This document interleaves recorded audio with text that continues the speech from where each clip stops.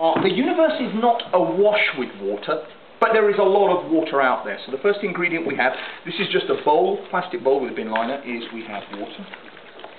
I know we have 50 goggles for everybody. You want them all to have? No, they'll be okay for this. Yeah, we will not get explosive outgassing. Okay. He says. The second ingredient that surprised people, comets are rich in element number 6 of the periodic table. So here I just have some carbon powder. Okay. Whack some in. Comets were also found to be very rich in silicates. So ground up rock, silicon dioxide. Here I've got some sand.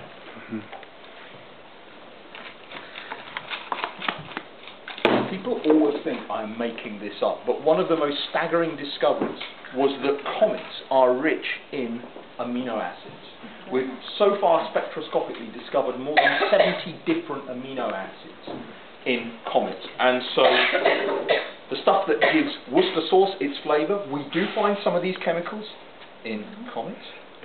Even more amazingly, comets do not have pinotage red wine in, but they do have ethanol in, and other members of the alcohol family.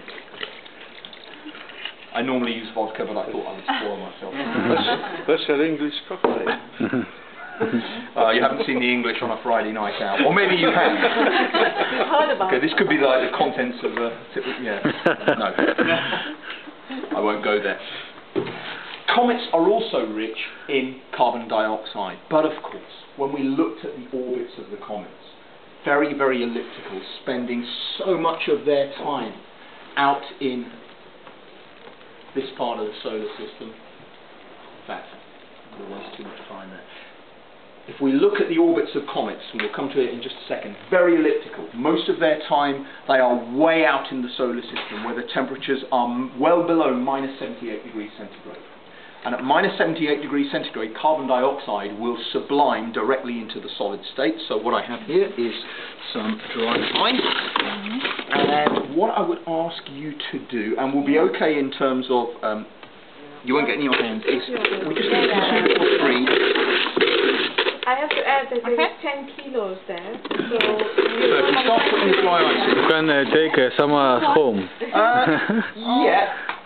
We'll do one at a time, so if we pour all this in, this is the Harry Potter moment, so let's pour it in.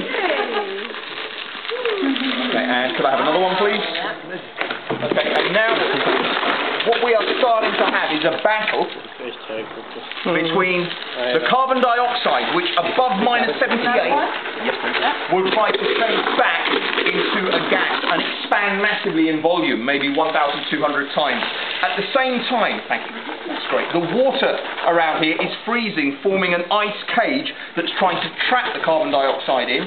And so if I do this, what I should be starting to get forming in there, and then I close the lid, and I do this, and we can see the CO2 subliming away. And what I should get forming in here is a pretty good analogue of a real comet nucleus. Now, dry ice in the United Kingdom, we can get it quite readily. It's about, for 10 kilograms, would be maybe 15 to 20 euros. And it is perfectly safe to use in the schools in the United Kingdom. The one thing I would say, some schools have done this.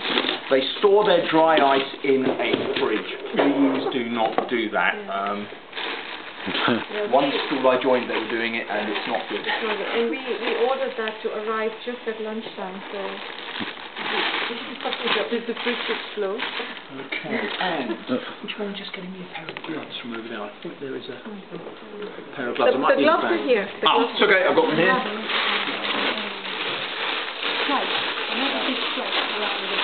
Okay, and what I should have in here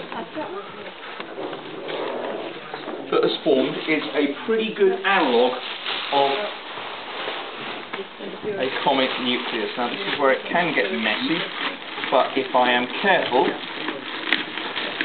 which I mean I took a gamble in saying we didn't need a map. What we have out here is a pretty nice analogue of the real comet nucleus. Wow. Fred Whipple.